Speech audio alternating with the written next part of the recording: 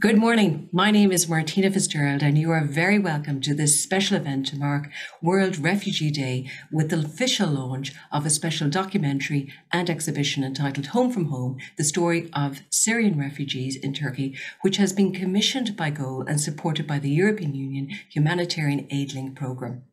Now, according to the United Nations Refugee Agency, 79.5 million people around the world have been displaced, the highest number on record. And every 2 seconds, one person is forcibly displaced due to conflict and also climate change. And the documentary and exhibition being launched today provide insights into the lives of the nomadic, semi-nomadic refugees and also those engaged in seasonal labour in the agricultural sector in Turkey, which over the last 6 years has registered almost 4 million Syrian and non-Syrian refugees. So as the host of the world's largest refugee population, the Turkish government's hospitality and also the support that it provides to refugees are widely recognised. And to mark the launch of this special documentary and exhibition and World Refugee Day on Sunday, we are delighted that the former President of Ireland and UN Commissioner for Human Rights and also the current Chair of the Elders, Mary Robinson, will deliver the keynote address this morning. We will also hear from the Chief Executive of Goal, Siobhan Walsh, and other national and international representatives and organisations, many of whom are supporting refugees and the Turkish government. And by the way, if you want to listen in Turkish, please click the translation button on the right-hand side of your screen and then select the Turkish option. You can then mute the English language version and listen in real time to the Turkish version. Otherwise, you can continue to listen in English. Now, before we begin, we would like to thank the European Union's Humanitarian Link programme and all of Goal's partners in Turkey, and also the United Nations Refugee Agency for their continued support for Goal's work. And finally, the hashtags for today's event are hashtag Goal Home from Home and also hashtag World Refugee Day. And if you have any comments or suggestions that you would like to make arising from today's discussion, we will hope that there will be an opportunity later to take questions from the audience, and just email Goal at homefromhome@goal.ie. And on a personal level, before we begin, as a board member of DOCUS, I'm delighted to be taking part in today's event. So now I want to introduce our keynote speaker today. In 1990, in a historic election, Mary Robinson was elected Ireland's first female president, and she also became the second female head of state in Europe to be elected by popular vote. She subsequently served as UN Commissioner for Human Rights up to 2002. She is the recipient of numerous international awards, including the Presidential Medal of Freedom, which she was awarded by the former US President Barack Obama. Mary Robinson also served as the UN Secretary General's Special Envoy between 2013 and 2016 on a number of key issues, including climate change leading up to the Paris Agreement. She remains a passionate and respected advocate for climate justice, for gender equality and human rights in her role as Chair of the Elders, which is an independent group of global leaders which was set up by Nelson Mandela in 2007 to work for peace, justice and human rights. And she is also adjunct professor of climate justice in Trinity College, Dublin. And in all her roles over the decades, she has consistently advocated for the human rights and also importantly, the human dignity of refugees. Will you please welcome Mary Robinson? Thank you very much, Christina, and greetings to you all. Today, as you've heard, we're marking the World Refugee Day 2021 and also the 50th anniversary of the UN Convention on the Status of Refugees. I'm very happy to join Goal and all of you in this event to launch the documentary and exhibition on Goal's work with nomadic and semi-nomadic refugees from Syria now living in Turkey. And the hat that I thought it was most appropriate for me to wear is my hat, in fact, as chair of the Elders. There's no better way to value the lives of refugees and create empathy and understanding of the fact that they're people like us than to tell their story and tell it well and tell it in detail and tell it in all its human aspects. And this is, I think, what both the documentary and the exhibition are doing. And it does create empathy. People really understand these are just ordinary people like us, just forced out of circumstances beyond their control to face terrible barriers and have to create new lives for themselves. We need many more stories like those shown on the documentary and exhibition today. And what we need to do is we need to learn to weave these stories, these individual stories, into a different general narrative, a narrative that changes our sense of how we view refugees and migrants, and how we see them as people, how we take a people-centered approach to human migration. The elders feel very strongly about this. We're committed to maintaining the spotlight as much as we can on the plight of refugees and migrants, but also see them in a more positive light. We want to challenge the negative narrative. We want to support multilateral mechanisms and, of course, UNHCR in all its work. And we want to emphasize the benefits to countries of migration. I'm not, in fact, an expert on Turkey and on Turkey's approach to refugees, although I recognize, as has been said, that Turkey is the biggest refugee host nation with about 3.7 million Syrian refugees. But Lakhdar Brahimi, another elder, and myself visited a camp in Jordan just a few short years ago for Syrian refugees. And before we got as far as the camp itself, we became very aware that many Syrians don't go into camps in that country, but are part of villages and stay in people's homes. And of course, their children affect schools. We heard that schools had to have extra classes. There was no doubt that the number of Syrians in Jordan was a burden on the country. But I was very struck when I asked quite a number, 3 or 4 people at different times, what do people in Jordan think about the Syrians who've had to come into the country? And the answer I got was more or less the same from each of the people I asked. And it was a lovely answer. It was, the Syrians are our neighbours. And when they're forced to leave their country, they become our guests. If only this were the global view of refugees, we would be in a much, much better place. It's true that those forced to leave their country through conflict, or sadly increasingly because of the climate crisis, tend to stay as close as possible to home. So they tend to be in countries like Turkey and Jordan and Lebanon, if they're Syrian, because they want to return as soon as possible. And the elders have visited other refugee camps, for example, in Ethiopia, which was a camp for South Sudan refugees. Ethiopia has a lot of refugees. Of course, Ethiopia now has the conflict in Tigray, which the elders are also very concerned about, but that's a different story. And we've been to a camp in Sicily to see how Italy was coping with those who cross the Mediterranean. But the truth is, the world is not managing the problem well and hasn't been for a number of years, and it's getting worse. The figures are very alarming. At least 79.5 million people around the world are forced to flee their homes, either because of conflict, because they're driven out by the climate crisis. But that's a very large number. And there are nearly 26 million registered refugees, of whom about half, or maybe slightly over half, are under 18, are children. We're very concerned as elders by the number of climate displaced people already, because they don't, of course, have the status of refugees under the convention. And there's no doubt this number is already increasing and will increase because of the worsening climate impacts, because of the crisis. And this number is probably quite disguised by COVID. COVID is giving countries a health reason to close their borders. And European countries have been doing this. COVID is on the way out because of vaccines that are not equitably accessed or distributed. But nonetheless, we are coming out of that crisis. We need to bear in mind that people will probably move more in the short term after that.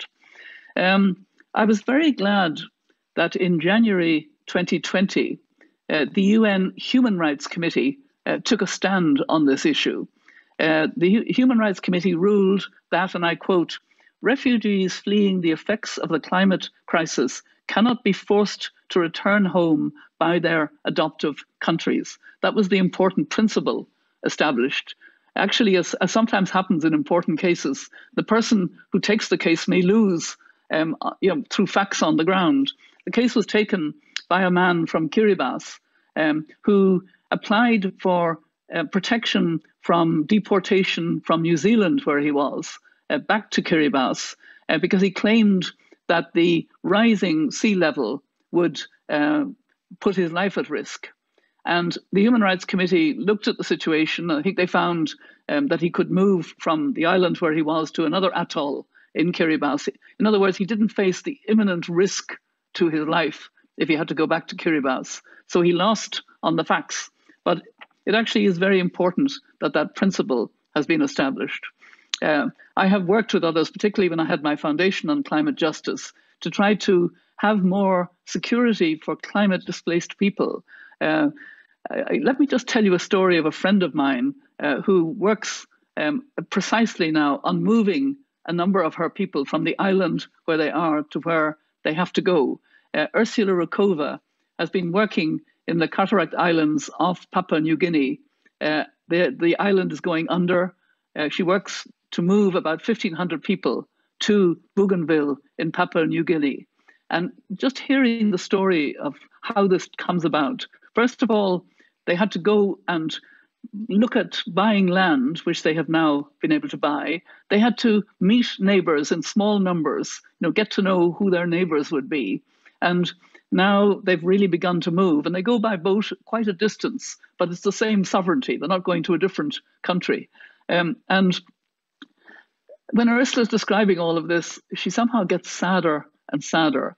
And at the very end, she says, and there are tears in her eyes when she says this, but there's nothing we can do about the fact that we have to leave the land of the bones of our ancestors.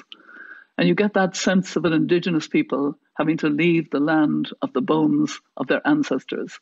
But for every refugee who has to leave, there are terrible memories and reasons for having trauma about having to leave. And that too can be brought out in conversation, in listening, in the visits that we've made to the different camps in different countries. The elders have really felt extraordinarily moved by the stories we've heard, and an extraordinary affinity with those we've been talking to. There's been a lot of humour, a lot of warmth, a lot of sense of really valuing the people. I'll tell you, I'll end with Mandela's words, but I'll tell you a funny story of our visit as elders to the camp in Ethiopia.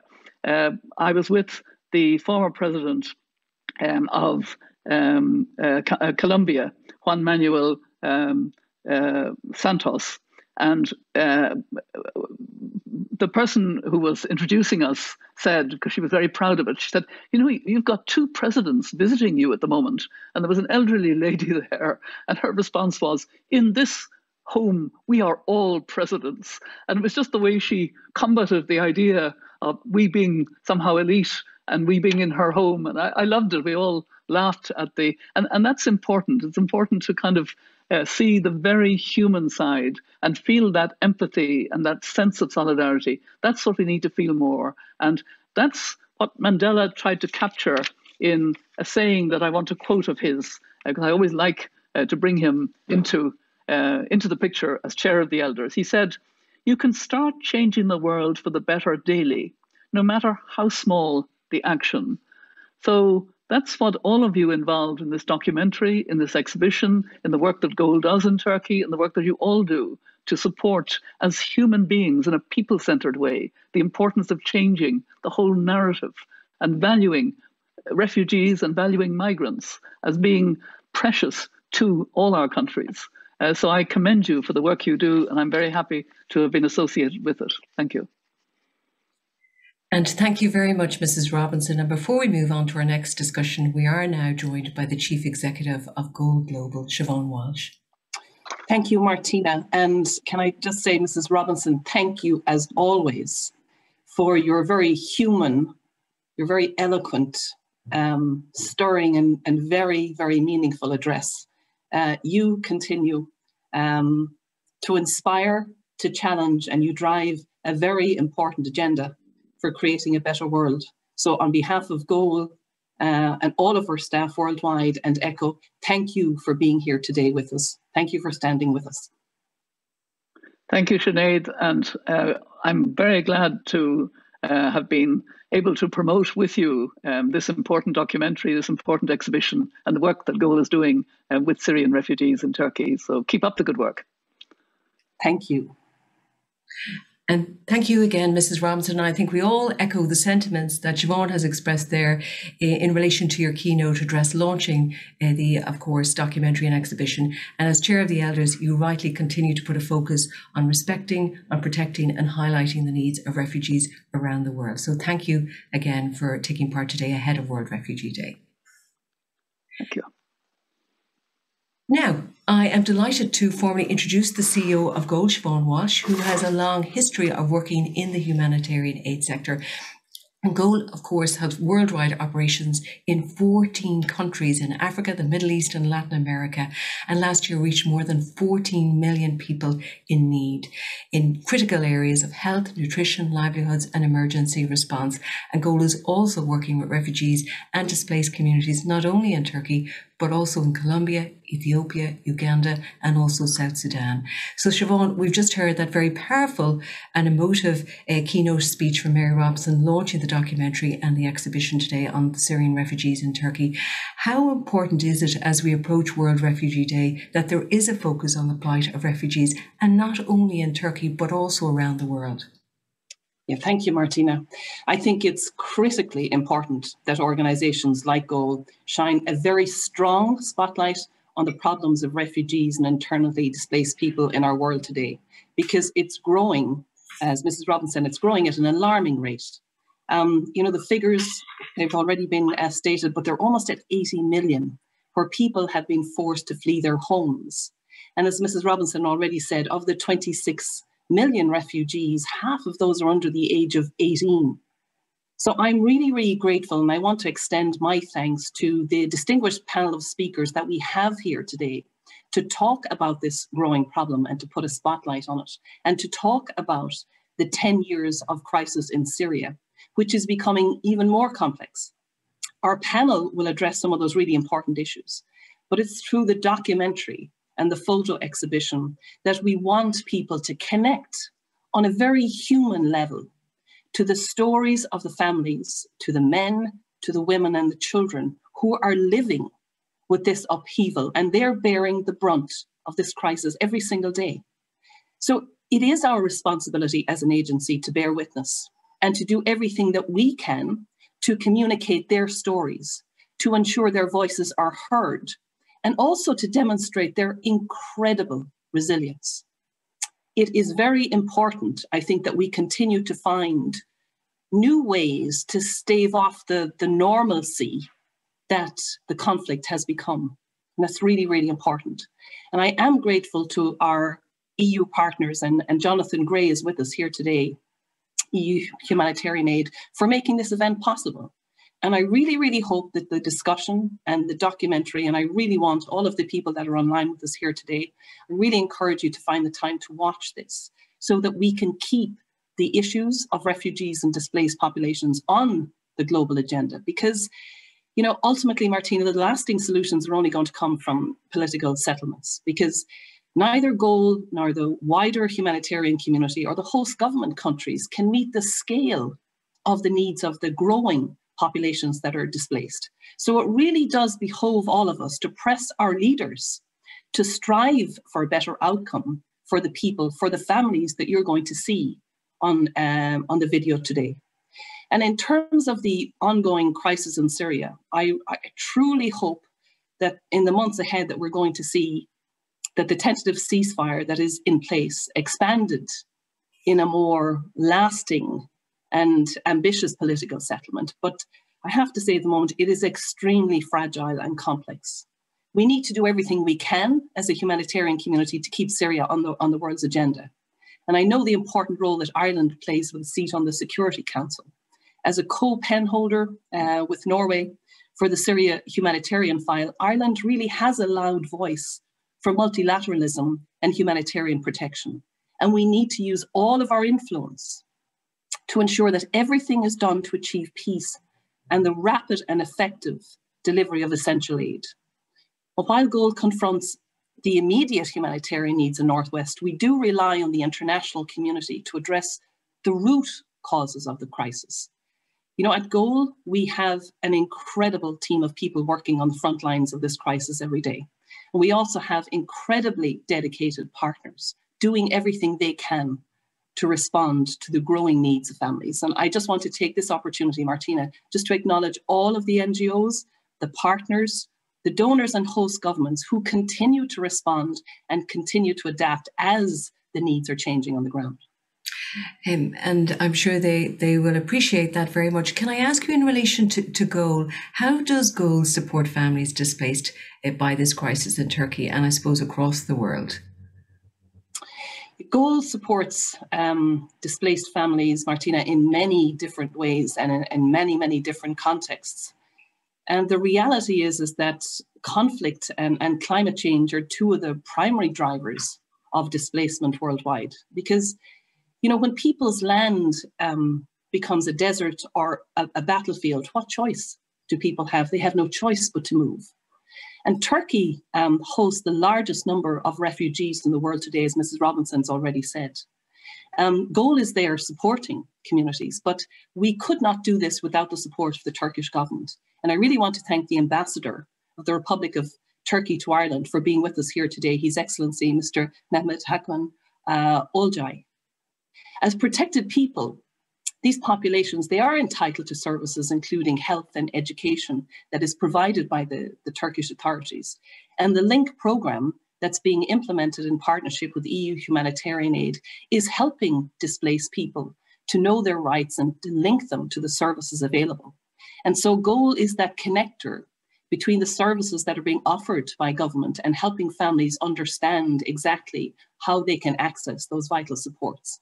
My colleague, Yusuf Nural, will provide more details on that LINK program and help people to understand how refugees are able to avail of the protection and services that are available. And there are many, many ways through toll-free hotlines, through rolling out safeguarding response systems, providing referral and counselling services in Mersin, Adana, Gaziantep and Sanliurfa.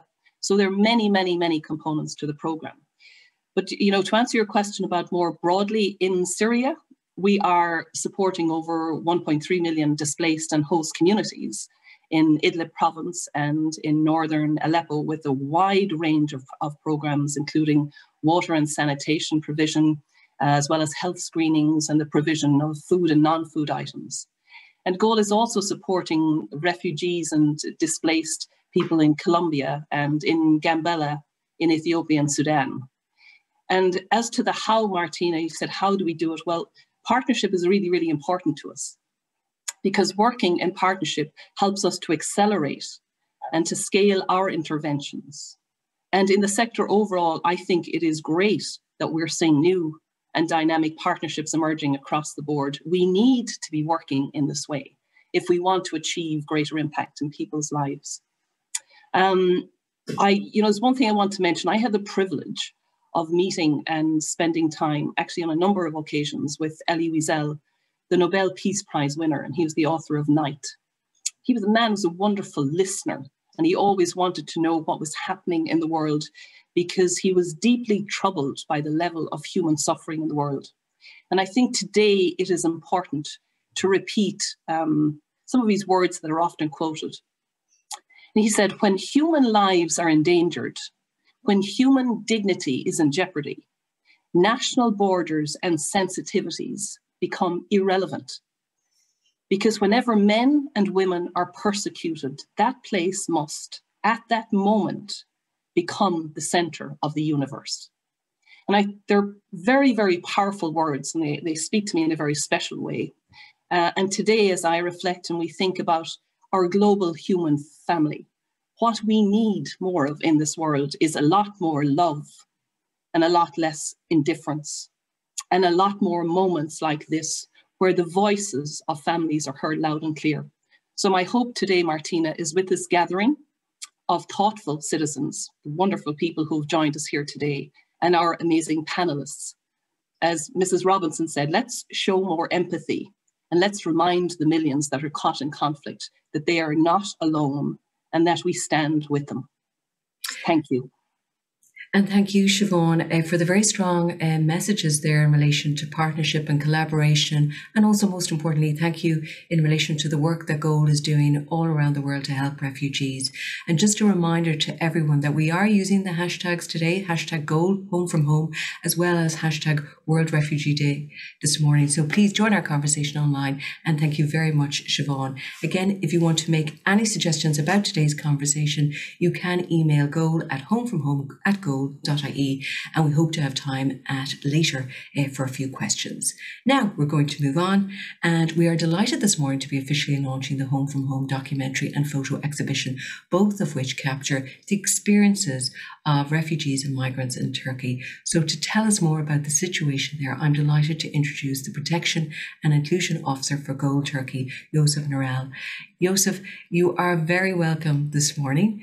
I'm delighted that you are joining us. Can you first and most importantly give us an update on the refugee situation in Turkey at the moment? Thank you very much, Martina. Of course, Turkey continues to host the largest number of Syrian refugees in the world. There is a population of over 3.6 million refugees from neighboring Syria, and also several hundred thousand of asylum seekers and beneficiaries of protection, mainly originating from different countries, including Afghanistan, Iran, Iraq, and some other countries. In some of the provinces in Turkey, for example, in Hatay, in Gaziantep, in Şanlıurfa provinces, a number of refugees comprise the 1/5 of the overall population. Goal also operates in the provinces I just mentioned. For example, in another province, in Kilis, proportion of refugees is 74% in the overall population. When we are talking about the refugee context in Turkey, we are talking about an urban refugee context, because 98% of the refugees in Turkey live in urban areas. And also more than half of the refugees in Turkey, they live in south and southeastern provinces bordering Syria. There are two groups of refugees, Syrian refugees and non-Syrian refugees. These two groups of refugees are subjected to two different national regulations. But both of the regulations, they grant them access to basic services, including healthcare, education, and social assistance, as long as they're appropriately registered.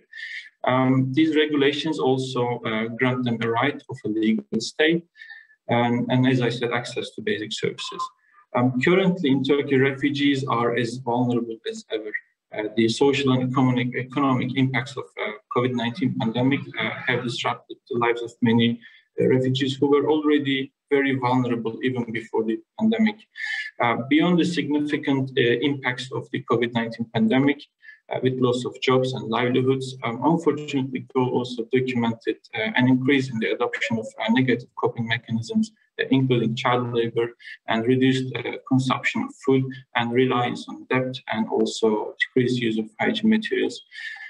This is pretty much about the context in Turkey. And Yosef, thank you very much for updating us on the situation in Turkey. Obviously, it was very important, and you thought it was very important to commission this documentary and exhibition to tell the wider world about what's happening. Can you tell us about that decision to commission this documentary? Gladly. Among Syrian refugees in Turkey, there are lesser known groups, including nomadic and semi-nomadic Dom and Abdal communities. Both of these communities are ethnic minorities from Syria and from neighboring countries. Nomadic and semi-nomadic communities, they're predominantly mobile communities. They live across Middle Eastern countries, including Syria, Lebanon, Jordan, Turkey, and even in the Palestinian territories. The semi-nomadic and nomadic refugees in Turkey, Doms and Abdals mostly, they live a similar lifestyle to Roma people in Europe. The other lesser-known refugee group is those engaged in seasonal agricultural labor. Refugee seasonal agricultural laborers, they leave their place of permanent residence to take part in agriculture, forestry, beekeeping, and fishery activities, but unfortunately live and work under insecure conditions. They're mostly paid on a daily basis, and they do not have permanent employment. Of course, due to their living and working conditions, children, elderly, women, and people with disabilities among them face the greatest burden. These two groups are among the most vulnerable refugee groups in Turkey because they do not have regular and secure access to services due to language barrier, due to lack of familiarity with legal procedures, and due to their constant mobility. GOAL has long been advocating on behalf of these two refugee groups since July 2018. And with the support of European Union humanitarian aid, we agreed to further raise the profile of these two refugee groups in this documentary as part of our advocacy efforts. This documentary aims to draw attention to the varied needs of different refugee groups and their experience of forced displacement in Turkey, with a focus on nomadic and semi-nomadic refugees and refugee seasonal agricultural workers. We also aim to promote responsibility sharing and international solidarity towards assisting refugees. But most importantly, this documentary aims to seeks to demonstrate that despite the challenges of supporting these refugee groups due to their constant mobility, it is possible to adapt programming and build trust with them, and also support them and reach the poorest of the poor. Thank you, Joseph. And I think it is now fitting, given the context that you have given us, to introduce Almas Arous, the director of GenBar, which has created the documentary Home from Home. And we're going to have an opportunity to look at a short video of the documentary in a few moments' time. But first, we're delighted that Almas could join us this morning. And just to alert our audience that Almas is going to address us in Turkish, and her colleague Gulce Turin will translate her comments immediately afterwards. So over to you, Almas. Teşekkür ediyorum Martina. Öncelikle hem toplumun içinden gelen bir birey olarak hem de 2013'ten beri toplumla birlikte çalışan bir yönetmen ve sivil toplum çalışanı olarak şunu söylemeliyim ki Suriye'den gelen Dom ve Abdal grupları sadece burada, Türkiye'de değil, Suriye'de de toplumun ötekisiydiler. Tam bu nedenle eşlerinin, dostlarının, akrabalarının yanına göç ettiler. Bugün filmde tanıyacağınız bu toplumla ben 2013 yılında tanışmıştım. İlk tanıştığımda hem eş, dost, akraba bir oluruz hem de inancımızla kendimizi güvende hissederiz demişti birçoğu. Bir arada oldukları insanlarla yoksulluğu bölüştüler ama daha önemlisi güvende olduklarını hissettiler. Bu çok çok önemliydi. 8 sene sonra bu film için bu topluluklarla bir araya geldiğimde kendilerini güvende hissettiklerini, ancak yaşam koşullarının olduğu gibi iyileşmediğini gördüm. Bırakın istihdama, eğitim gibi hizmetlere erişmeyi, temel ihtiyaçlarını bile karşılayamıyorlar. Tabiri caizse aslında karınlarını bile zor doyuruyorlar. Bu durum acil müdahale ile eş zamanlı olarak kalıcı ve bütünleşik sosyal politikaların uygulanmasını, daha fazla hizmet vericinin sürece katılmasına gerektiriyor. Daha geniş katılımlı işbirlikleri şart. Bizim bu filmi çekmekteki nihai hedefimiz ve arzumuz, görünmez olan bu toplumun sorunlarını görünür hale dönüştürmek, aynı zamanda farkındalık oluşturmak. Şimdi bu filmle birlikte filmi izleyecek her bir birey, Türkiye'de yaşayan mülteci, Dom ve Abdal grupları ile mevsimlik tarım işçisi toplulukların yaşamlarına tanıklık edecek. Ve bu tanıklık en başta bu filmin üretilmesine vesile olan GOL ve EKO, bu yaşamlara tanıklık eden her bir bireyin, karar vericilerin, politika yapıcıların, hizmet vericilerin ve aktivistlerin sorumluluklarını da arttıracak. Ben bizlere bu süreçte evini yuvasını açan, çayını şekerini eksik etmeyen, dostluğunu sevgisini bizlerden esirgemeyen, yaşamlarını ve deneyimlerini paylaşan tüm katılımcılara teşekkür etmek istiyorum. Asıl kahraman onlar, biz kahramanlara destek vereceğiz. Teşekkürler.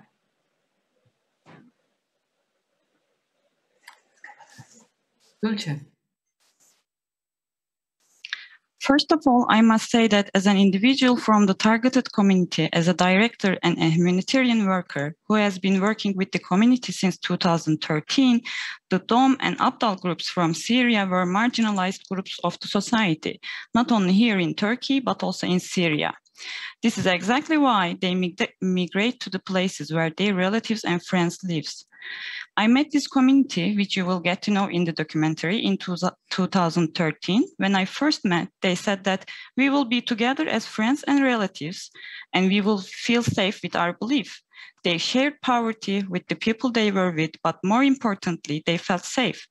8 years later, when I came together with these communities for the film, I saw that they feel safe, but their living conditions didn't improve. Not only they are struggling in their access to services such as livelihoods, education, they cannot even meet their basic needs. They are struggling to survive, to fill their bellies, so to speak.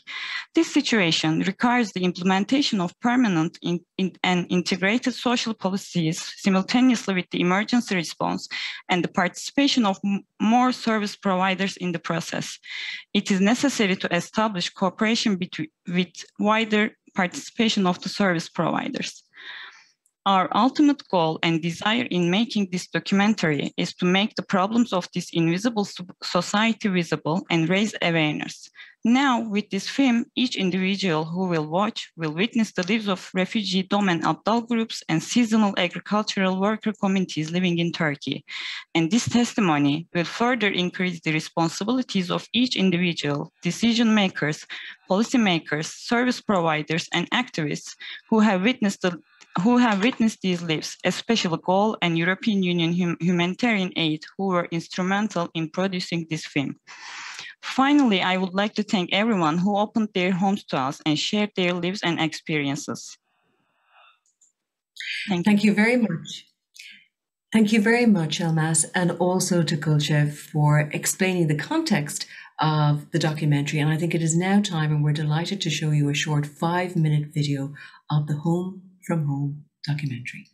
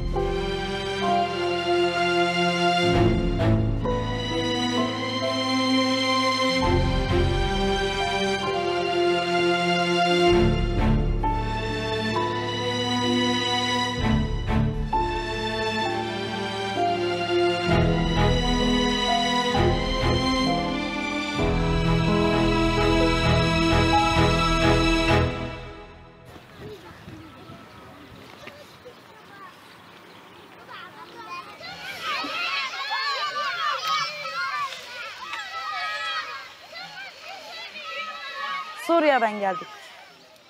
5 tane çocuğum var abi. Geçimimiz zor abi. Kocam sakat. Maaş zor. Vallahi Suriye'deki hayatımız keyif içindedik. Keyiftedik. İyi bir hayat yaşardık. Bu savaş olunca, buraya da gelince çok yoksulluk çekti. جينا مجبورين أول شيء مجبورين لنفوت على تركيا. أول شيء بسوريا ما ضل لا أكل لا شرب لا غذائية لا معيشة. نومة أنت وبدك تنامية ما ضل نومة.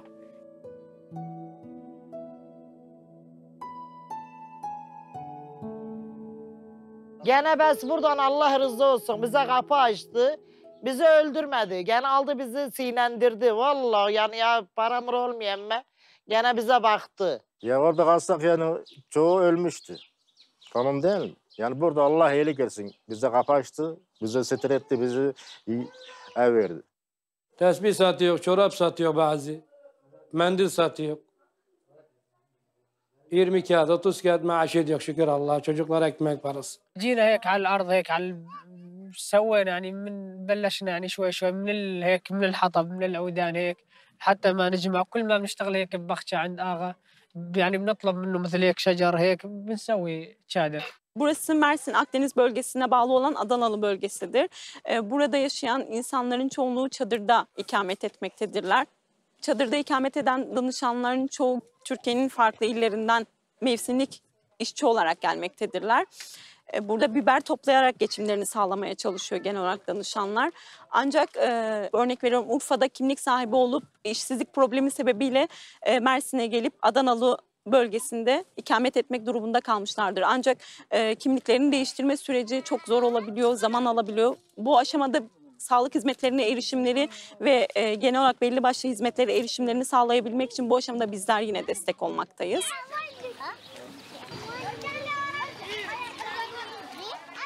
During COVID, these most basic services have become increasingly difficult to obtain.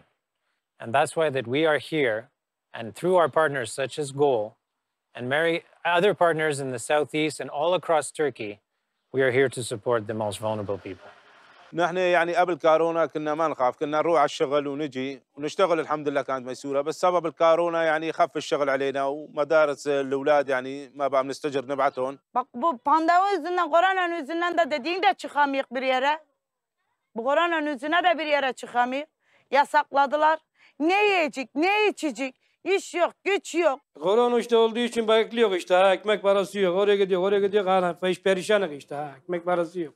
Bak fakir nasıl? Fakir fakirin dilinden anlar. Zengin de zenginin dilinden anlar. Biz ne kadar fakir olsak göğünümüz zengin. Birbirimizden de anlaşırız. Yarım ekmeğimiz olsa onu paylaşır yerik. Bu mahallede komşular değil, Suriyeliler değil. 2013'ten beri insani yardım alanında çalıştık. Ben de zaten şimdi göl çalışanıyım. Aynı anda mülteciyim. Biz de bir mülteciye ne kadar zor durumlarda olduğunu iyi biliyoruz. Çünkü biz de o durumları yaşadık. Özellikle uçak evimizi vurduğu anda o uçak sesiyle o korku. Kaç senede Türkiye'den beri ben de o korku yaşıyordum. Bak zamanla atlattım. Artık uçak sesinden korkmuyorum mesela.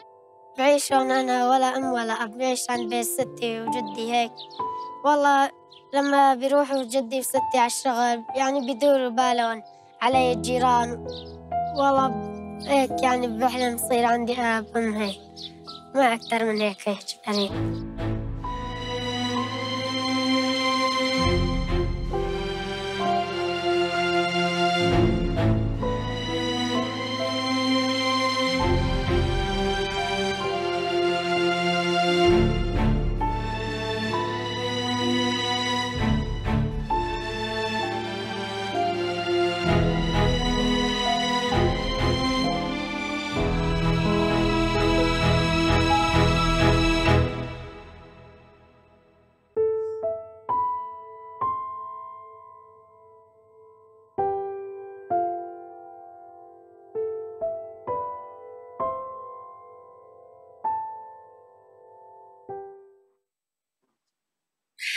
Now, we have seen there a glimpse of the Home from Home documentary, and we have spoken and heard a lot about the plight of refugees this morning in Turkey, but it's quite another thing to hear their personal testimonies and see what's happening on the ground.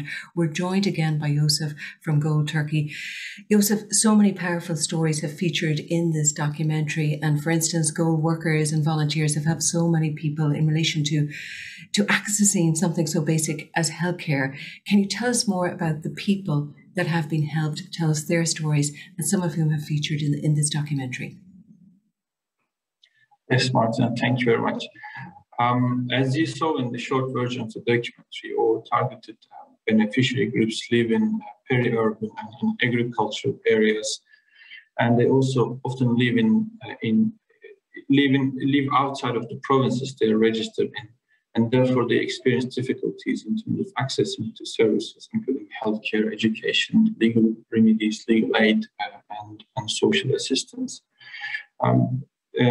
In order to identify our beneficiaries and also in order to identify the most vulnerable ones among them, we conduct intense outreach activities and we also make their intakes through our toll-free hotlines, and we also accept referrals from other community members and also from other service providers in the area.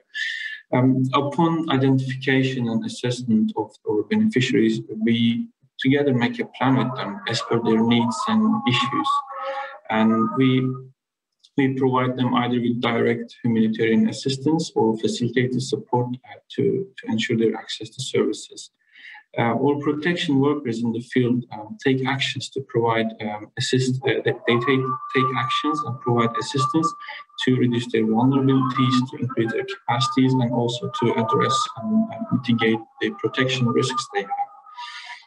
You will see from the long version of the documentary that one of our semi-nomadic beneficiaries, she was assisted to access to appropriate registration, and and following her registration with the authorities, she was able to access the healthcare services and also give birth to a healthy child.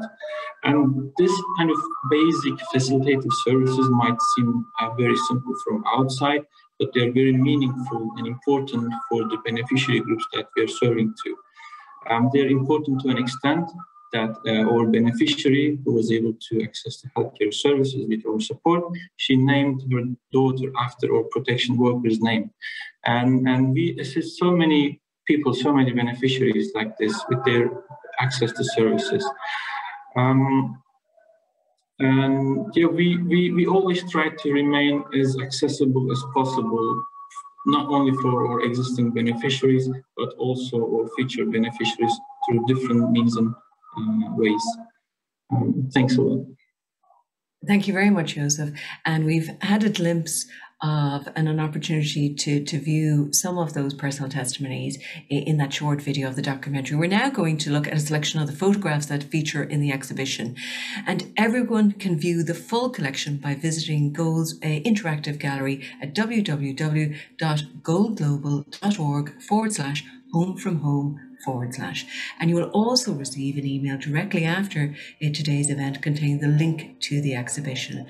And please do share the link to the exhibition and documentary with your friends and colleagues, because it will increase awareness of the plight of refugees as we approach World Refugee Day, and not just in Turkey, but across the world. So after today's event, you will have lots of opportunities to view the exhibition and also the documentary. And as we previously mentioned, Turkey hosts and supports the world's largest refugee population. And we are delighted this morning that the Turkish ambassador to Ireland has sent us a special message to coincide with the launch of the documentary and exhibition. So we're now going to hear briefly from Ambassador Mehmet Halkan Aljay.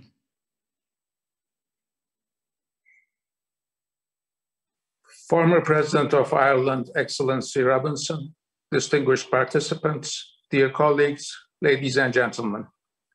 From the outset, my intention was to participate live at today's event.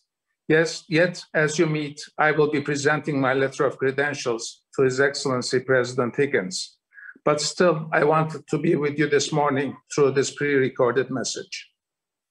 As we will mark the World Refugee Day in just a few days and the 70th anniversary of the adoption of the 1951 Geneva Convention next month, I would like to thank Gold for organizing this event. The crisis in Syria, which has entered its 11th year, is unfortunately the largest and the most challenging humanitarian tragedy since the Second World War. A decade of fighting cost hundreds of thousands of lives, put more than 30 million people in Syria in need, and drove about 7 million people from their homes inside Syria and forced about 6 million people to seek safety in other countries. Unfortunately, the heavy burden created by this long-lasting humanitarian crisis has been left to the shoulders of a few neighboring countries, Turkey being at the forefront. Turkish society is an amalgamation of individuals from various backgrounds who have found their home in this land for centuries. Today, Turkey is hosting the largest refugee population in the world, with around 4 million forcibly displaced people on its lands. In fact, the number of Syrians in our country exceeds even the entire population of some EU countries. Since the first day of the crisis, we have followed a human-centered approach towards Syrians seeking protection. So far, we have exerted every effort and mobilized all our resources for them. Billions of dollars have been spent by Turkey, besides bearing many non-material costs, and the scale of which cannot be accounted for. Distinguished participants, in addition to being a safe harbor for Syrians for a decade, many services, including counseling, language courses, vocational training, health, education, and social services have been provided for millions so as to improve Syrians' living conditions and to ensure their active participation in social and economic life, as well as their self-reliance. With a particular focus to increase resilience, we have launched several initiatives to provide assistance for vulnerable Syrians, including establishing of protection desks, organizing awareness training campaigns and workshops. In order to protect seasonal agricultural workers, including Syrians, we took necessary measures to prevent child labor and enabling their access to education system while improving their living conditions. We have also supported the involvement of Syrian women in the social and economic life, as well as to help the Syrian children to be prepared for future challenges. In this regard, 770,000 Syrian children in Turkey are attending schools. I am very pleased to underline that among them, 49% are girls. I will not list what has been done or how much has been spent by Turkey since 2011, because although the numbers are striking, they are never enough to reveal the real size of the burden we are shouldering. The fact that Syrian babies born in Turkey in the last 10 years have almost reached 700,000 is by itself enough to comprehend the real dimension of the humanitarian crisis we are trying to cope with. Dear colleagues, accepting millions of people into the society and hosting them for a decade is not an easy task for any country. Unfortunately, the impact of the COVID-19 pandemic has made the already dire humanitarian situation more complex by creating added challenges and exacerbating current vulnerabilities, both for the refugees and also for the host communities. Despite these challenges, even during the pandemic, all the measures for the Syrians have been taken by our relevant authorities, including free supply of personal protective equipment and medicines for treatment, as well as vaccination. Distinguished guests, none of us are free from the challenges of mixed migratory flows. However, neighboring countries carry the burden more than anyone else. Despite all the setbacks, Turkey, for the last 10 years, has showed an extraordinary solidarity.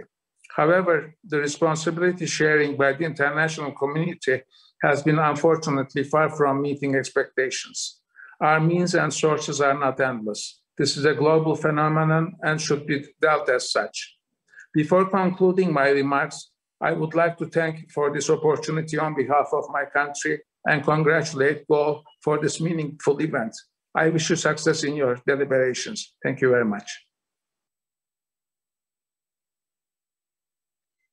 And our thanks to Ambassador Mehmet Hakan Al-Jai, who, as you heard there, has a very good reason for not attending this morning. He is presenting his credentials to President Higgins today, and we wish him well in his new role in Ireland. Now, building on what we have seen and heard so far, we're now going to explore the situation in Turkey in more detail. Almost 4 million Syrian and non-Syrian refugees have been registered by the Turkish authorities over the last 6 years, and around 500,000 Syrian children have been born in Turkey since the start of the conflict 10 years ago.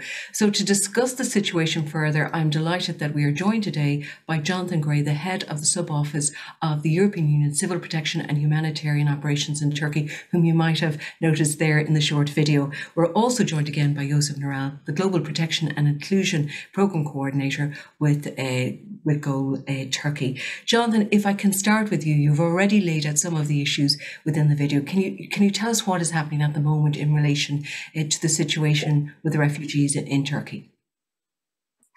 Sure. Thank you, Martina and GOL, for this opportunity to speak in this forum, and greetings to everyone from Gaziantep, Turkey.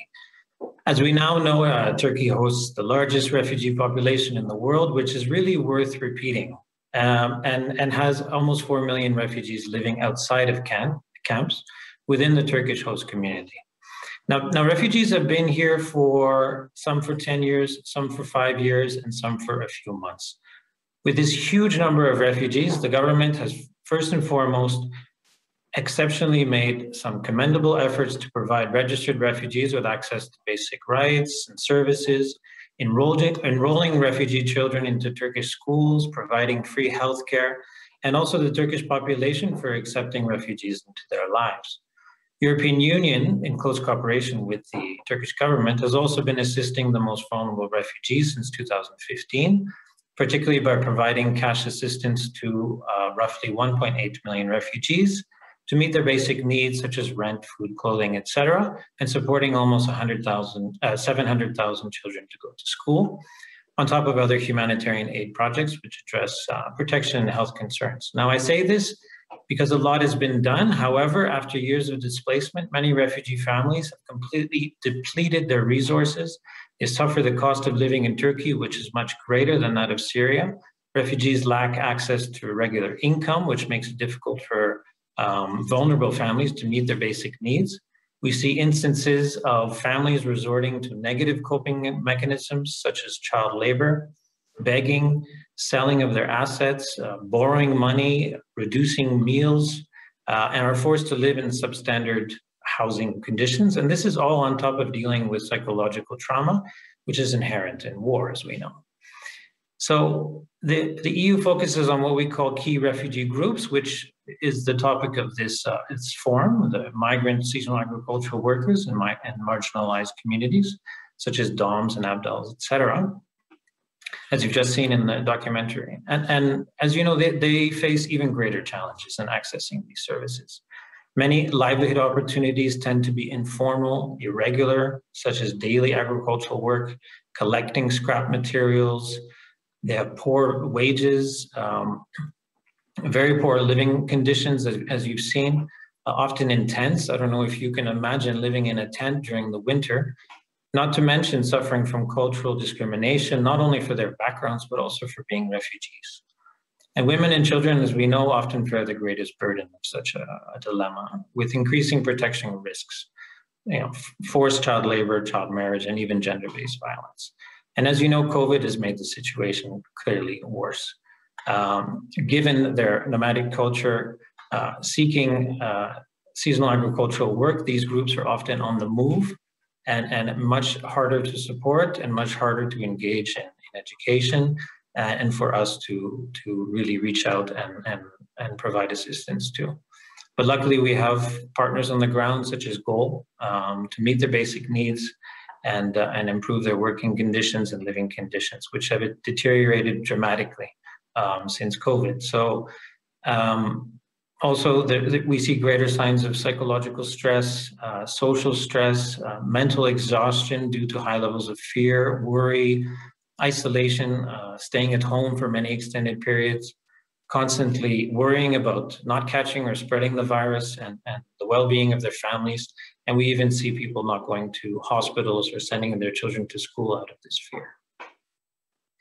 And Jonathan, you spoke there about the impact of the pandemic, and we saw that on the video, some testimonies. Before I talk to Joseph, obviously that has had an impact on the refugees in Turkey. Can I also ask you about the issue of other countries and other donors, the need for them to also provide assistance, because that is important. No one country can deal with the situation on its own. As I mentioned, the government of Turkey has done exceptional work in providing assistance to these millions of refugees, but no country can do this alone, no donor can do this alone, and no NGO or UN agency can do this alone. So with such a high number of refugees, we clearly need a higher level of assistance that is currently being provided. And Joseph, if I could turn to you, you spoke about the individuals on the ground that GOAL is helping. Can you give us an overview of the work that GOAL Turkey is doing and providing, the assistance it's providing to refugees, and what is the best practice that you're adopting in Turkey, and what impact is that having?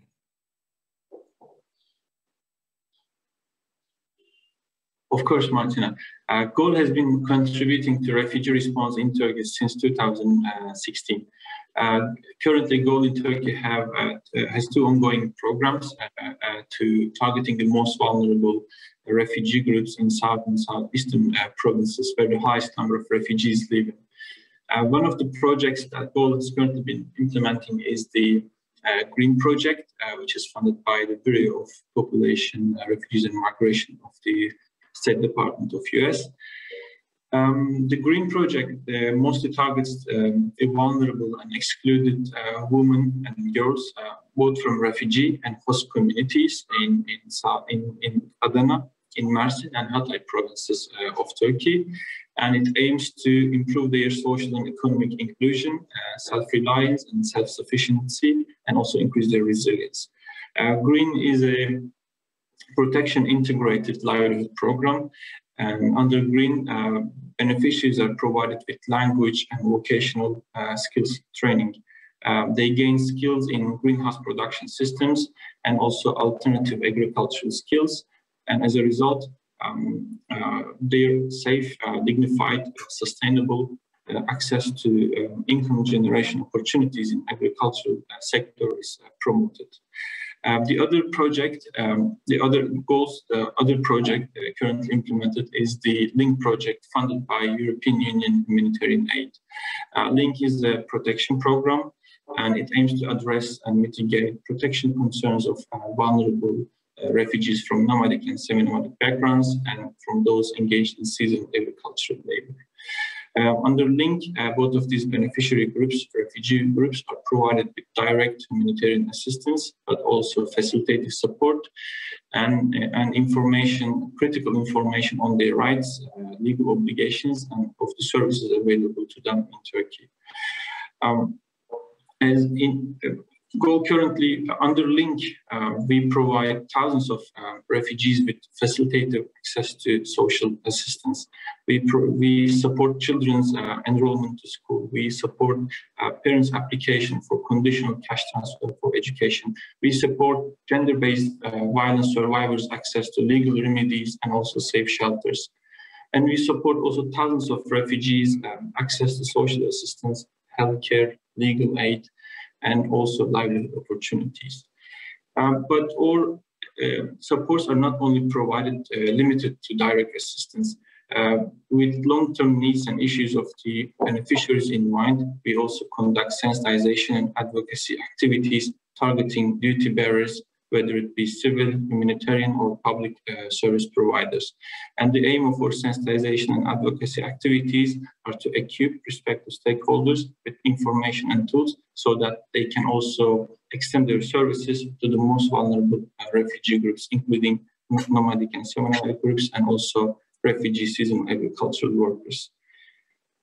In terms of best practices, the unique social and economic profile and vulnerabilities of our beneficiary groups actually compelled us to develop different strategies and approaches to firstly identify them, to build trust, their trust to us, and also to provide them with accessible and tailored assistance. Our experience over the last couple of years in working with these groups have taught us a number of good and best practices and also lessons learned.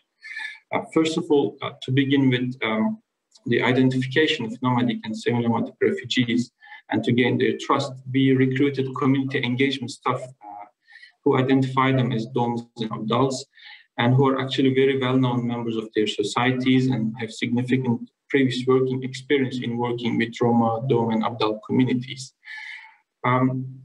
We then supported the development of self-advocacy committees. The committees are the committee members are composed of our community members from our target beneficiaries, and we established these committees in all of our program locations, project locations. These committees increased participation of our beneficiaries in the design and delivery of our program activities, and also served and also helped us to empower the community to advocate for their own needs, issues, and also rights. We also develop networks with local minority organizations who are targeting nomadic and semi-nomadic refugees to enhance their access to services and information and rights. In order to increase our accessibility to our targeted beneficiary communities, we have also established our social support centers within or in close neighborhoods to our beneficiary groups. Social support centers are accessible and open to all community members, and they act as an interface between GOL's social and protection services and our targeted community members. Of course, our field activities are constantly informed of and adjusted according to the community members' feedbacks collected through our toll-free hotlines, which also serve as a communication channel between GOL and beneficiaries seeking assistance. Our assistance, of course, is not just... Sorry, thank you, Yusuf, because you've outlined in detail the various programs and supports, and also a key message, Jonathan, you said that no NGO, no country, no organisation can work alone to help refugees. And I think Yusuf has outlined that in detail. And also I think both the EU and GOL are clearly working in partnership and collaborating for the good of refugees. Before I leave this segment, I just want to ask you, Jonathan, of your hopes in relation to the situation in Turkey, given the pandemic hopefully will be easing, because we saw on the video the impact of the pandemic on refugees there. It's a good question, Martina. I would just say that I hope that the refugees are able to live normal lives as they would back in their home country or as Turkish population lives. And that we all here, refugees in Turkey, Turkish population, Europeans, and all of us can go back to our regular lives. That is a dignified way to continue going on and supporting our families, and friends, and yeah. And I think we all support that. And thank you, Jonathan and Yusuf. And Jonathan used the word dignity, a word that is regularly used by former President Mary Robson in relation to refugees.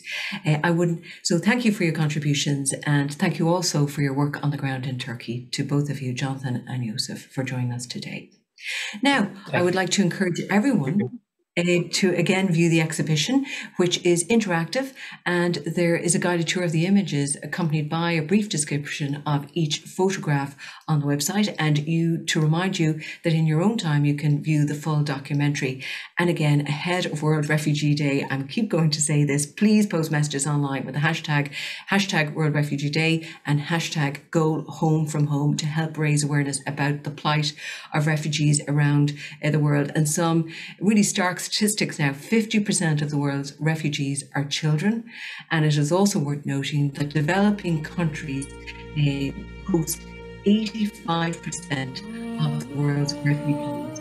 And there are very stark statistics as we head into the World Refugee Day on Sunday. And I think it was very important that Jonathan and Yusuf provided us with such a detailed context of the situation in Turkey, and also of the collaboration between an NGO and the EU and trying to help the situation there.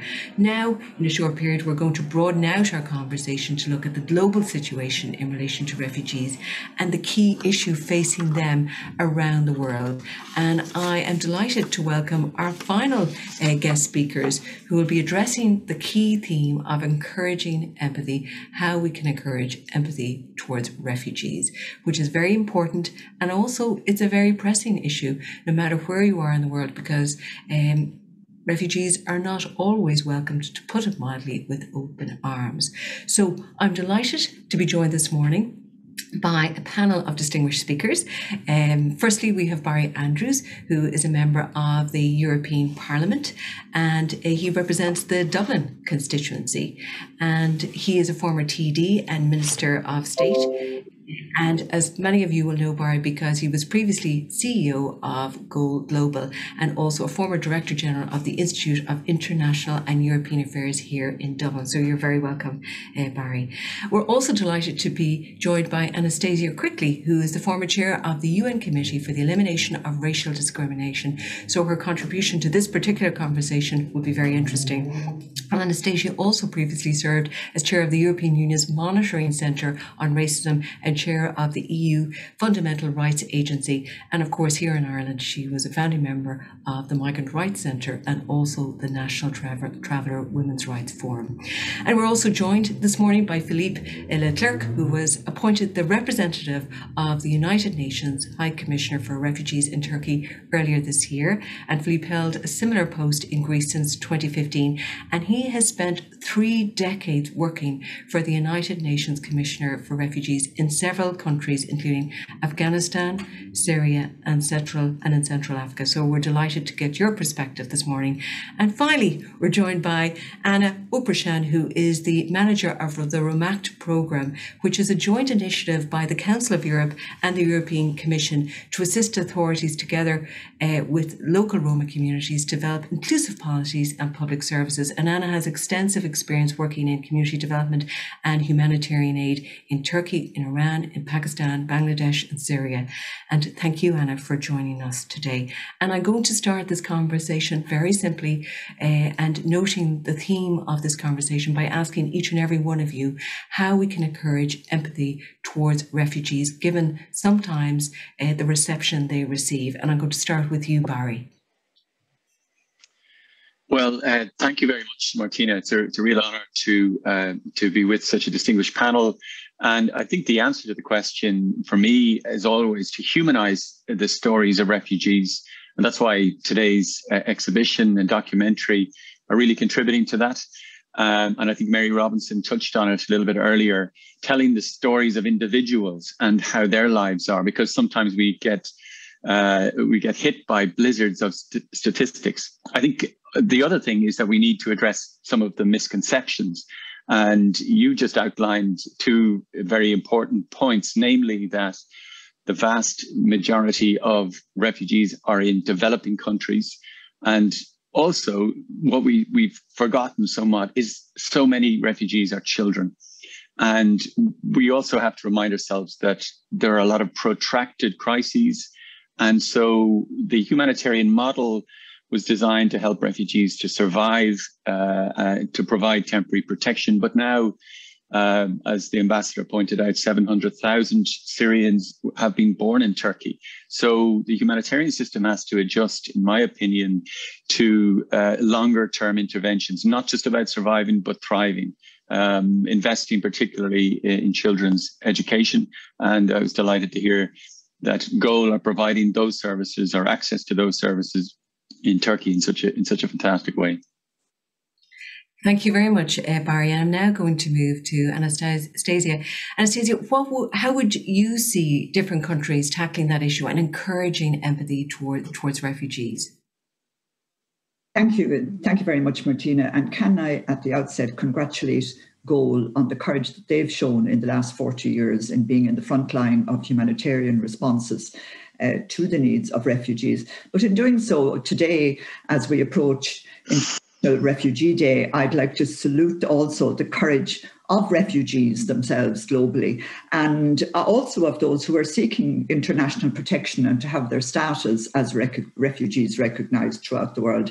I'm very conscious also, though, in speaking to empathy, of the way in which empathy is somewhat obfuscated by not going that little bit further that you were talking about, Barry, looking to how refugees can thrive, looking to how asylum seekers can thrive. And for me, globally, that is about an acknowledgement of their rights.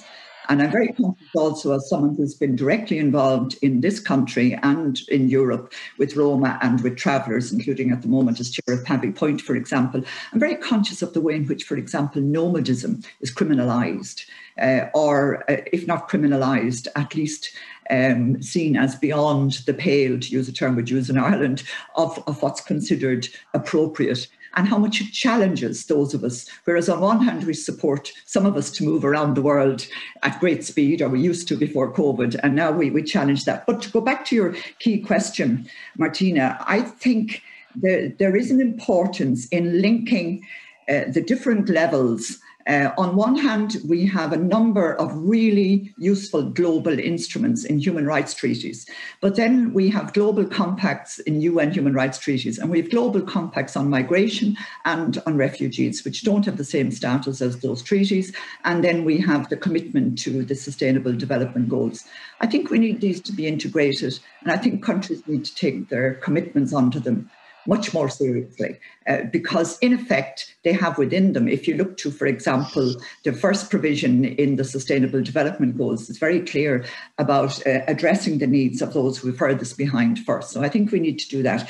Secondly, and we've talked a good bit about the European level, I do believe, and I'm very interested to hear of the civil protection and humanitarian operation that has been ongoing EU operations in Turkey. And there are some very commendable EU interventions, including also the equality legislation, which should, of course, apply to everyone. And maybe one of the things we need to be very clear about when we talk about that move from empathy to thriving and to rights, we need to be very clear about talking to citizens, and not just to citizens, but talking also to residents, whatever their status in any of our countries. And in that regard, I have to express some concern about the EU Pact on Migration and Asylum, and the way in which we need to maybe match our concerns, which are so ably demonstrated in the work that people have been speaking about here this morning, match our European Union concerns with humanitarian aid and with rights, I hope, with the provisions of that pact, which do fall short, in my view, fall short particularly when we talk about external examination of people at borders, the rights of returns, and also when we the right to return. And we talk in particular in that pact also about when we talk in particular on that pact on external screening, and also on returning, and on guidance with regard to mandatory laws for protection rather than what's permitted under those, which is particularly relevant on the Mediterranean. And then lastly, since we're in Ireland, or since I'm in Ireland this morning, I know many of you are not, I'd like to speak also maybe to our concerns and what we can do. I'm very conscious that we now have a white paper which is looking to make sure that anyone seeking international protection here has their own front door. I'm part of the group nationally that's developing a national action plan against racism, and we have impending hate crime legislation. But I think we still need to look to that welcome that's required. And I would like to commend Turkey and all I've heard about Turkey during the morning, but I think globally we do need to look to the welcome that's required, and to acknowledge the realities of racism, which is something that is inflicted on refugees and asylum seekers. Acknowledge it as something that's not about a hierarchy of oppression, but has become a global toxic discourse, particularly fueled in the last decade by some global leaders. I feel we have a moment now, a moment maybe accompanied by what Mary Robbins spoke about as the terrors of conflict, and also climate displacement. And thirdly, COVID, where migrant workers and refugees and asylum seekers have played frontline roles in creating conditions where it could be addressed, but now have differential access to the vaccines that might speed its alleviation globally. I think we have a moment when we might be able to... I think you've raised so many issues there, and so many ways. There's a long list there of to-dos in terms of encouraging empathy and that warm welcome to refugees. And I think, Philippe, this is a good opportunity and time for you to input your advice on how countries, from a United Nations perspective, because you've worked in so many countries that have been affected, and obviously you have a good perspective in relation to how the United Nations is dealing with this and encouraging more countries to evoke empathy towards refugees. Well, thank you very much, Martina. Thank you to Goal for having organized this event, which again, through its photographs, through the film, show what the needs are and how the resilience that we refer to often when talking about refugees exists. But having, as you have said, worked with refugees throughout the world for the last 30 years, this has been my main motivation as well, as a humanitarian worker, a lawyer, working to defend and allow refugees to have as a normal life as possible. I think what I have heard the refugees tell me over time is that they would not like to need this resilience that much. What we need to do is to ensure that they have as normal lives as possible, as many of you have referred to.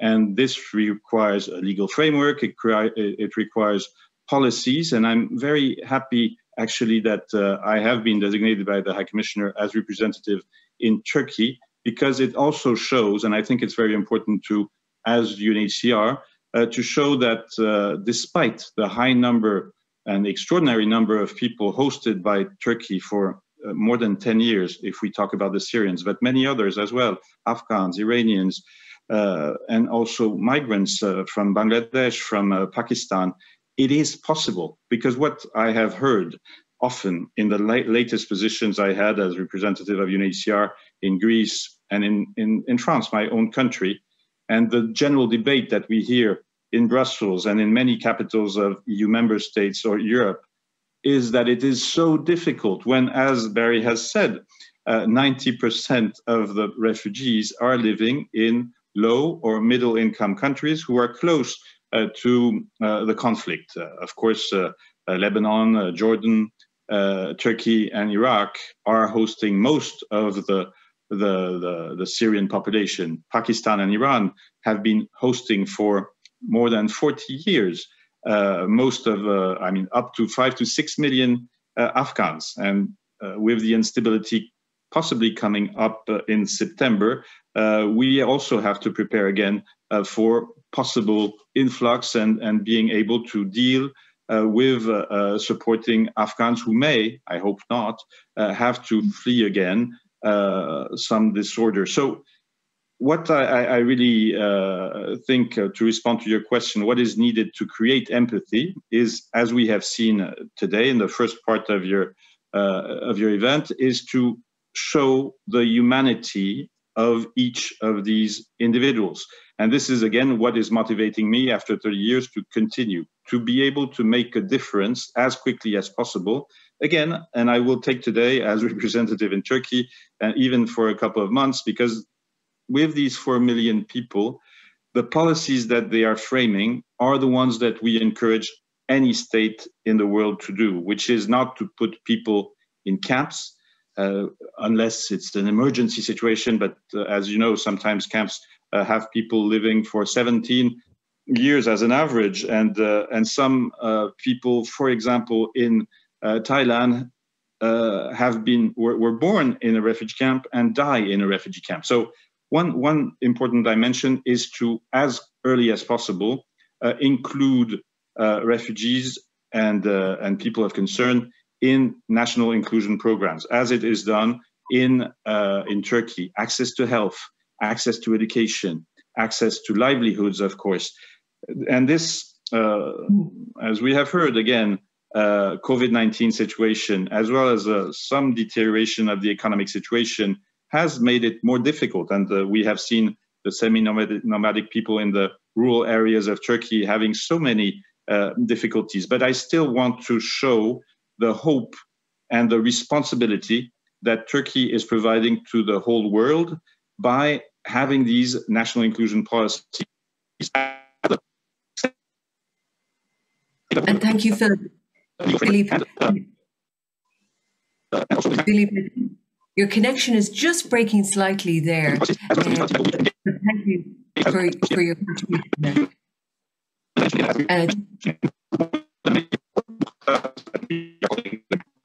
I think Philip's connection is just broken there, but we will return to him shortly. Can I turn to you, Hannah, because from a different perspective, you have dealt with the Roma community across Europe. Can I ask you how you believe countries should encourage empathy? And then we will return to the rest of the panel to continue our conversation. Social cohesion, and that means talking. Never stop talking together. And UNHCR sees it as a possibility, as its main role, actually, apart from all the implementation advice that we can provide and through the support we get from the donors. But enabling people to talk together and reflect that talk to wider audiences is the best way possible to show the humanity of children, parents, grandparents when they are together. Because usually, last word, I have seen, of course, many children are in need. The elderly are often left totally apart, and they are the ones in Syria waiting to die for many of them without having seen their grandchildren and parents. So I will stay on that to also think of the vulnerable elderly in many situations. Philippe, I think that was a very important point to finish your contribution there on. Anna, in relation to empathy and encouraging empathy in other countries, what would you advocate?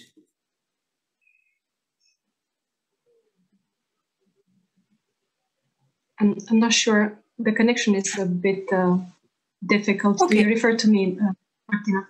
Anna. Exactly. Anna, can you explain to us what you would propose to encourage empathy towards refugees? Well, I think, first of all, that we rather tend to have this generic approach towards the groups that we serve. When it comes to the Roma, it's the same thing. We speak about Roma in general, like there is one single group with the same kind of needs or the same kind of specificities, which is not true, actually, across Europe and the Middle East as well. And we have in the Middle East, we have the Dom and the Abdal. They have different needs and different culture, different customs. Therefore, approach should be adjusted. When it comes to refugees, and when it comes to refugees in Turkey, we have the same thing, I believe. Obviously, we from a need to approach everybody in an equal way, we tend to approach everybody the same. However, equality is not equity always. And I'm referring here to the fact that in Turkey, among the Syrian refugees, we have groups of people that are rather different. We have the Dom and the Abdal, that when they come into the country, they don't necessarily prefer to stay in the same places where the other Syrian refugees stay.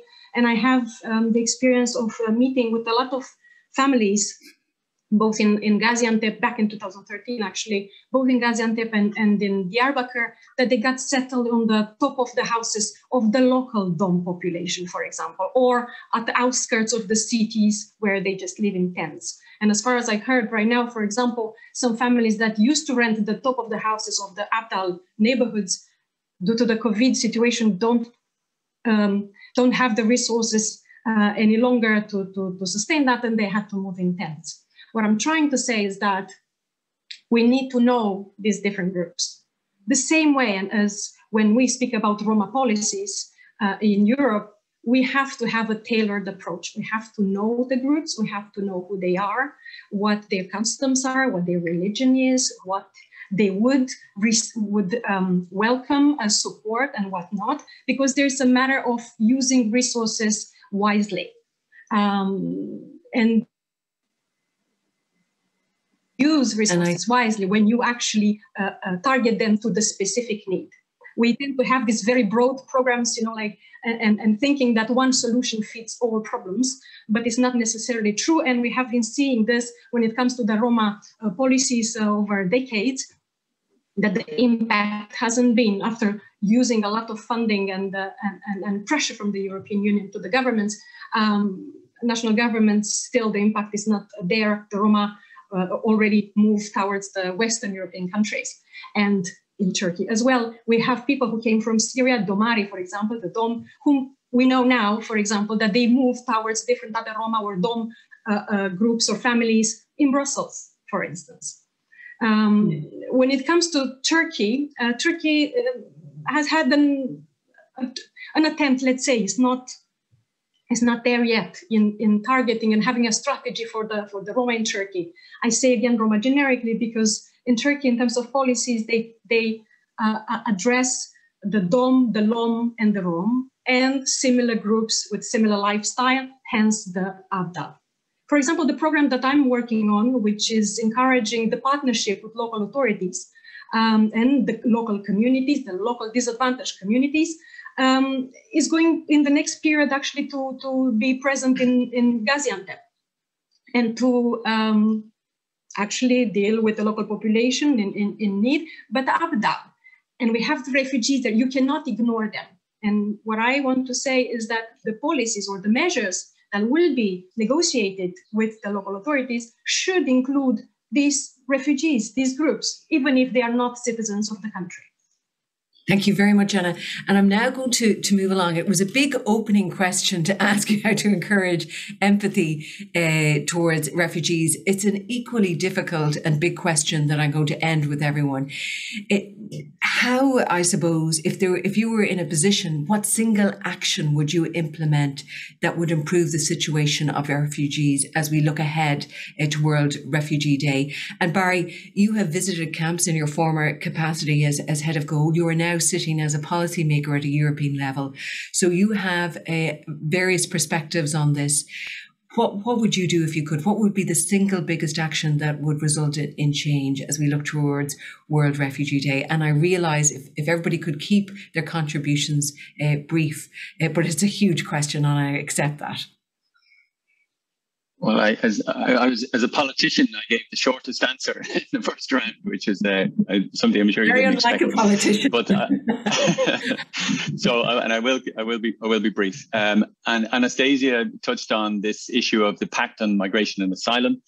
It died of natural causes in the last European Parliament under the last Commission, and it has now been republished in last year in 2020.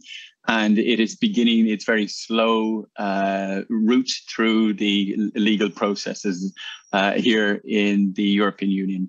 There are 5 legislative acts, Martina, and 2 non-legislative instruments. So it's an enormous piece of work.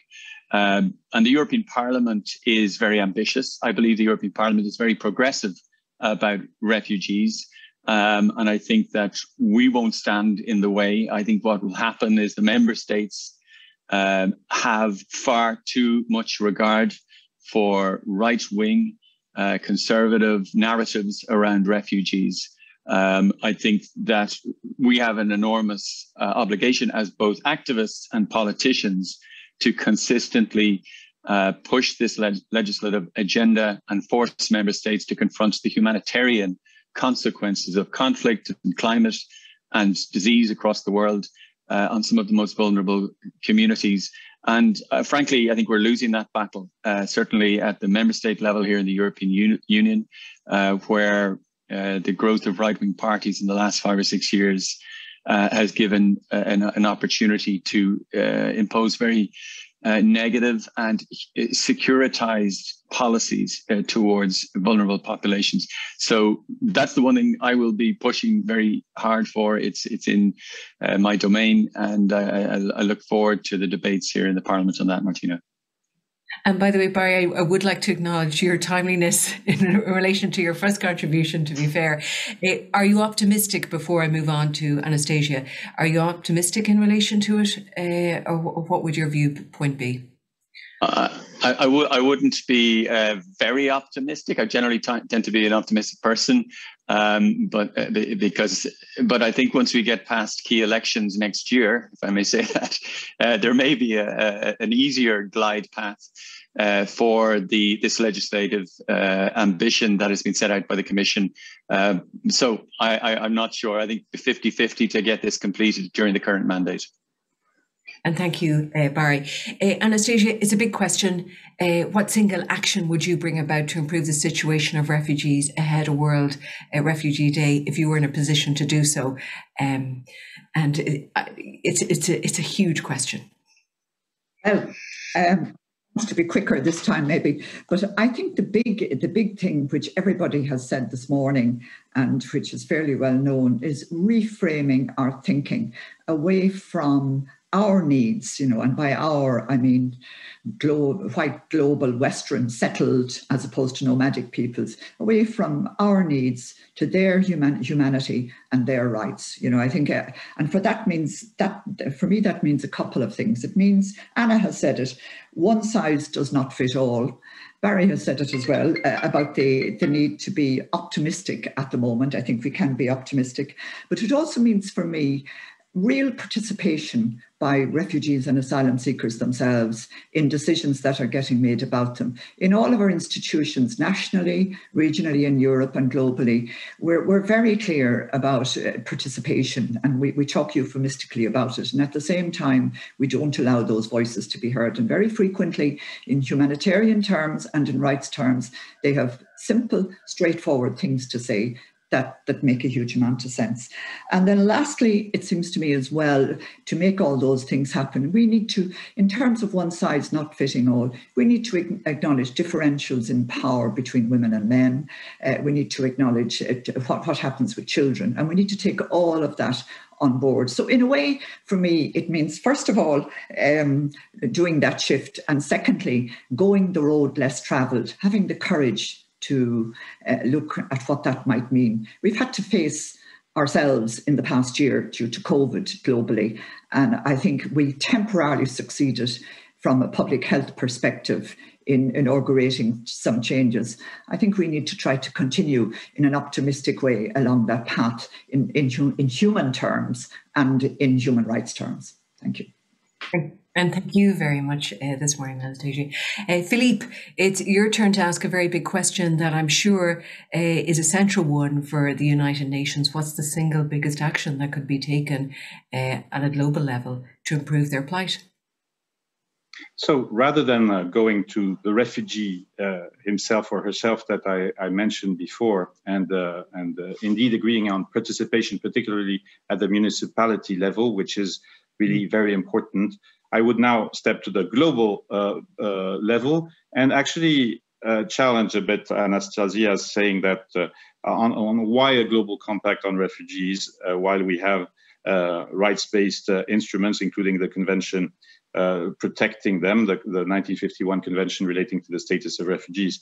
What is missing in the system? And it's so clear today as the refugees and internally displaced number grows, and the High Commissioner will be mentioning the latest numbers tomorrow of 2020. What is missing is the responsibility sharing part in particular. And 90% again of the refugees throughout the world are not in Europe, are not in the US, are not in the industrialized world, but they are elsewhere. And what we are asking these states, the European states, the US and others, is to do and go far beyond in terms of responsibility sharing and not shifting responsibility as we often hear, particularly recently in London and Copenhagen, by externalizing asylum. I don't want to be technical here, but it's not, what we are asking for is not shifting responsibility, but true responsibility sharing. And this means, of course, funding those states which are have good programs, inclusive programs, as we have mentioned, to include the refugees in their policies. But they also need to allow resettlement. Responsibility sharing is also not only paying, but allowing legal pathways so that persons, and particularly those who are the most vulnerable in these states where they are living, can benefit, come from the support of industrialized states through far stronger and robust resettlement possibilities. So I'll remain at the global level, and if these two elements would progress, definitely it will make a difference for many families throughout the world, and the hosting communities hosting them, of course. And to be fair, Philippe, I'd say that I wasn't going to do away with the pact. In fact, what I would like to do is have it strengthened to have the same status as some of the other instruments. Sorry. And just as we are having this dialogue, the 51 Convention, sadly, I think we would not get it today with the whole member states of the United Nations we have today. So we have to preciously keep it and indeed build on it and have this convergence between global pact and in international human rights instruments. Okay, and Philip, you also touched on two key issues: resettlement responsibilities and funding responsibilities, and to share the responsibilities in partnership, not just a lip service of using the word partnership. Okay, to Anna, the big question: how would you solve this issue if you were in power in the morning? What single action would you take? Yeah, as I said before, a single action or solving a problem with the magic stick does not really work, although some people would expect that to happen. But I do agree with the fact that, especially in the case of families that that came to Turkey, for example, were within a certain country quite up to 10 years ago, they're no longer temporary there. There should be certain measures that should address them through policies, through local policies, through the attention of the local authorities. So sharing this responsibility, not having only aid agencies providing emergency support. This cannot go on forever. But as long as the people are there, the local authorities should be supported to actually take this in hand and implement policies that address these people living on their territories. And obviously not by just doing certain things, throwing money at the problem and serving, but actually having the beneficiaries, having these people involved, having them participating in finding solutions, developing, designing measures, short-term and longer-term measures for the improvement of their situation and longer-term sustainability. So and thank you very much. Thank you very much. I think we've heard some common themes today: partnership, responsibility, dignity, and of course, Barry, I think you said it from the outset of your contribution that refugees, it's not just about surviving, it's about thriving. And that is a fitting way to end this discussion. And thank you to Barry, to Anastasia, to Philippe and to Anna, and indeed to all our guests today for their contributions and greatly enhancing our discussion and understanding of the issues in relation to refugees around the world. And it truly was a global perspective with our last guest speakers. Thanks also again to Mary Robinson for her powerful speech and contribution. And of course, thank you all for attending today's event. We of course would have preferred to have met you in person, but we are pleased that the virtual event has allowed everyone to join from around the world and to join this important discussion in the lead up to World Refugee Day. And just to remind you, after this event, you will again receive an email from Go containing a link to view the photo exhibition, the documentary, and also today's event, as well as links to other useful and important resources and more information about the EU Link programme. And you can find everything in one place at goglobal.org/home-from-home/. And please spread the word about World Refugee Day using the hashtags #GoHomeFromHome or #World Refugee Day. And your active participation has helped the EU and Goal to shine a light on the experiences and everyday lives of Syrian refugees in Turkey. And the video and subsequent discussions have highlighted, I suppose, the impact of the horrors of war on people. We were once again reminded today that most of the Syrian refugees in Turkey had very decent and stable lives before the conflict, lives that have changed beyond belief, and they have lost their homes, their jobs, and many have lost loved ones. And we saw that through their testimonies on that video. And we know the effect of mass displacement is very difficult, both for the refugees and also for the countries and communities that host them. And supporting refugees with humanity and dignity, that word again, must continue to be our responsibility. And on that note, Turkey deserves a recognition for providing so many refugees with protection, a home and essential services. And Goal has worked with the Turkish authorities, EU Humanitarian Aid and other partners to respond to this huge challenge. And collectively, we have heard again and again, and particularly in that last conversation, for the world to step up and share the responsibility. And most of all, striking today, the discussion highlighted that we must provide more than communities, with more than just a tent over their heads. It's what Barry suggested. It's not about surviving, it's about thriving. And we must also find ways to provide hope for their future and their children's future. And finally, as we approach World Refugee Day, Goal is appealing to the international community to continue to support Syrian refugees and all refugees worldwide who are unable to return to their homes safely. And on that very important note, thank you for joining this important conversation today, and thank you for everyone to contribute. And as we approach World Refugee Day on Sunday, thank you.